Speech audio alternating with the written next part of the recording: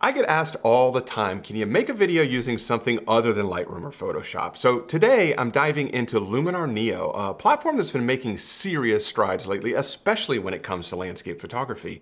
And instead of walking through, an entire edit, I want to focus on a few of the newest tools that really caught my attention. Twilight Enhancer, Relight, landscape masking, and a super cool vignette tool. These features, along with many more, they're designed to save time and simplify your workflow without sacrificing creative control. And speaking of speed, both the editing process and the performance of Luminar Neo have come a long way.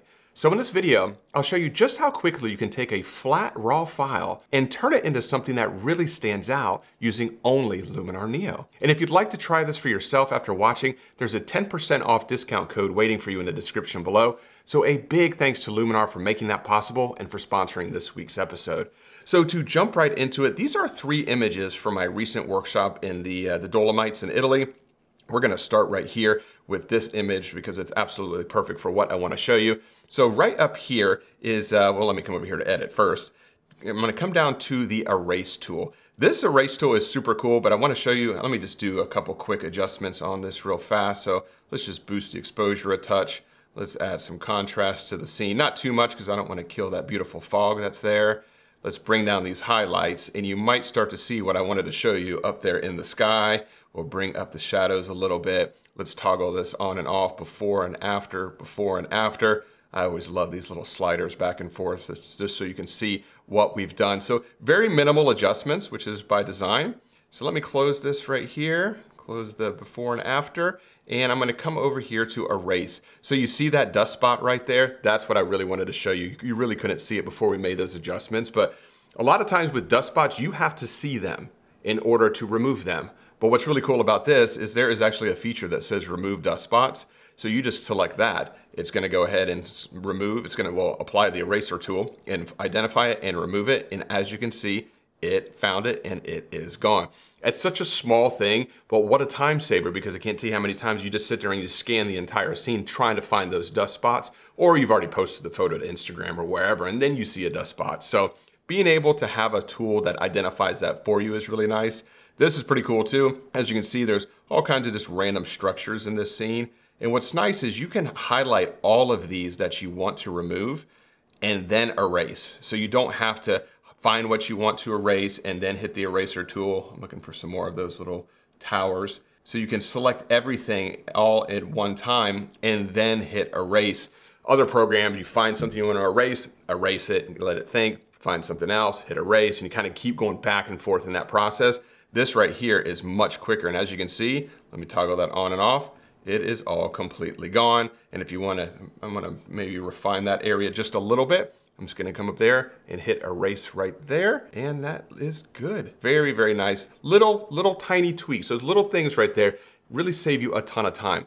Now I had mentioned a few moments ago about a vignette tool. This is really neat. So I'm gonna come down here to vignette right here. So what's really nice, let's make a very strong vignette so you can easily see this. And anyone who's ever watched any of my videos in the past, when I make a vignette, a lot of times I'll make a custom vignette because the center of your scene or the area around your vignette, it's not always in the dead center. Maybe you want one corner to be more dark than the other corners. Not always do you want every corner to be exactly the same darkness. So having the ability to determine where your subject actually is, and I'll show you what I'm talking about right now, is really, really cool. So I can hit choose subject here. You can see my pointer turned into the plus sign, and I can move the center anywhere. So this, if I want to have the vignette around this area, I can do that. If I want the vignette around here, or here, or here, or for this image, I actually do want it to be more centered. Let me lift it up just a little bit because I don't want to cut off the peaks of those mountains. But something to about right there looks really good.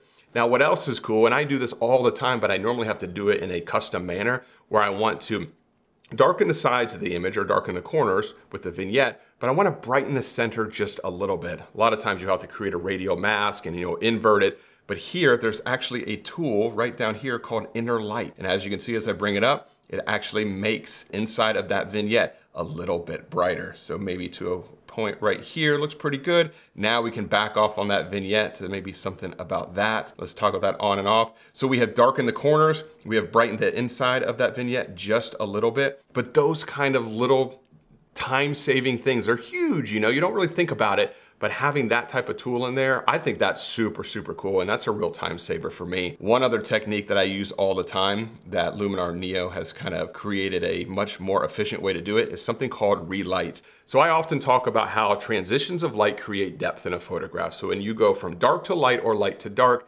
that's a transition of light, and it makes the image feel more deep or have more depth.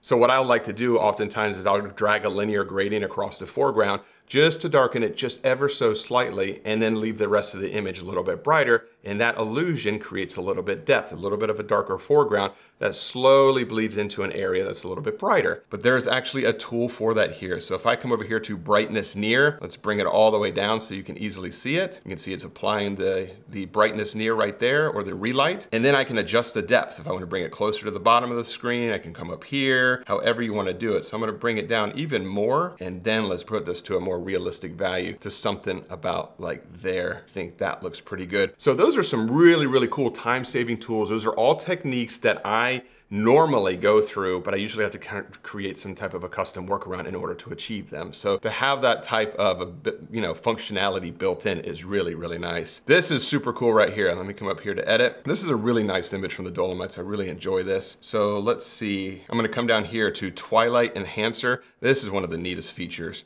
So I'm gonna come over here to golden, and let's give it just a second, and look at that. It added this kind of, and it's not a sky replacement. It almost looks like a sky replacement. Let me just kind of bring it back to a more realistic value. But it's literally just tinting the sky and the surrounding area a warmer color, or a golden color, giving you the illusion that there was nice golden light. You also have some of these other options here, which is really nice. It always kind of overdoes it a little bit at first, but it gives you the ability to make that change there.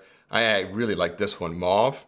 I mean, look at that. And once again, I can't stress enough, that's not a sky replacement. It's just tinting the sky in this area all around the foreground, a slightly, blue hour color, or a twilight color, or a golden hour color. And it really, really does an amazing job. And it adds just that little bit of drama, that little bit of special kind of chef's kiss, if you will, on the photograph, and it looks very, very nice. Something else that's pretty cool here is this super contrast. A lot of times you don't want to add global contrast to the entire scene, and maybe you're not comfortable using curves either. But to have the ability to add contrast to the highlights or the midtones or the shadows independently is very, very nice. And this is a great example of it here, because I can bring the highlights contrast up and really bring out some detail in the sky there, which is really nice. And I don't want to add any kind of midtones contrast, because I don't want to eliminate any of that cloud or fog moving across the bottom of the mountains. And I don't want to add any kind of shadow contrast either, because I don't want to increase that fog. I want to leave it right where it is. So being able to only add contrast to the highlight areas of the image is very, very helpful. Now, something that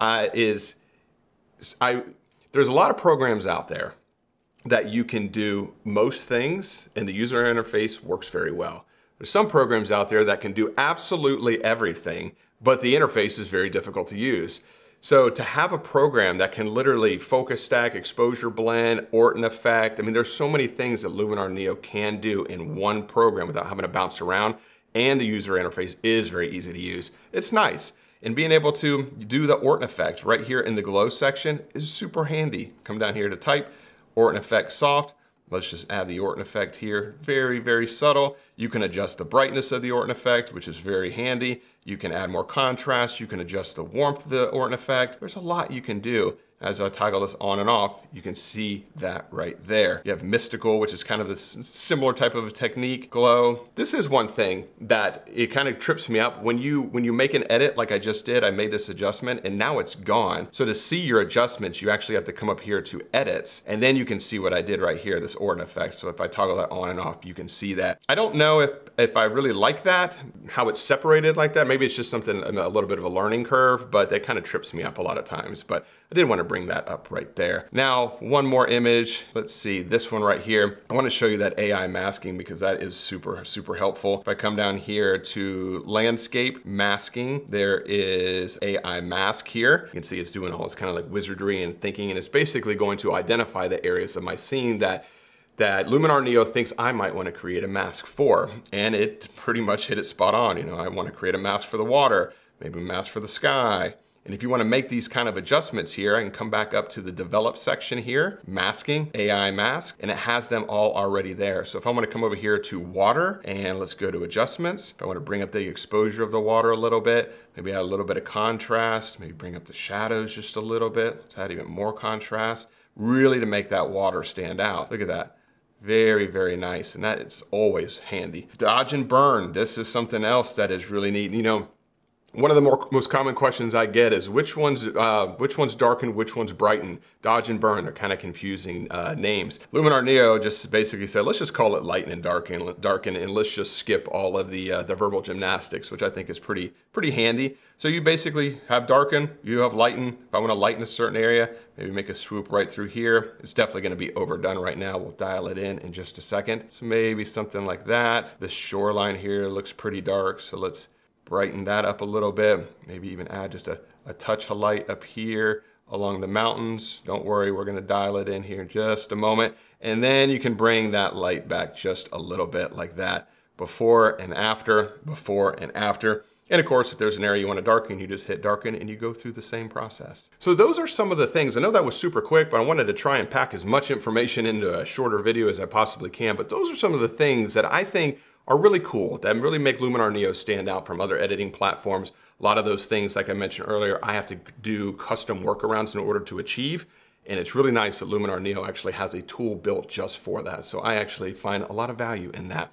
So as I mentioned before, there is a 10% off discount code in the description below. Be sure to check that out. There is no subscription model for Luminar Neo. It's a one-time payment, which should make many of you happy because I hear there are a lot of displeasures related to subscription model. So a one-time payment, I am sure, is going to be something that many of you find a lot of value in. So I hope you enjoyed this week's video. If you have any questions about anything covered here, please leave those in the comment section below. I'll do my best to get back in touch with you as soon as humanly possible. And if you enjoyed this week's video, if you could, give it a thumbs up. Subscribe to the channel if you're not subscribed already. And as always, I really do appreciate you carving out a little bit of time to spend it with me here today. And I will see you all next Wednesday. Bye.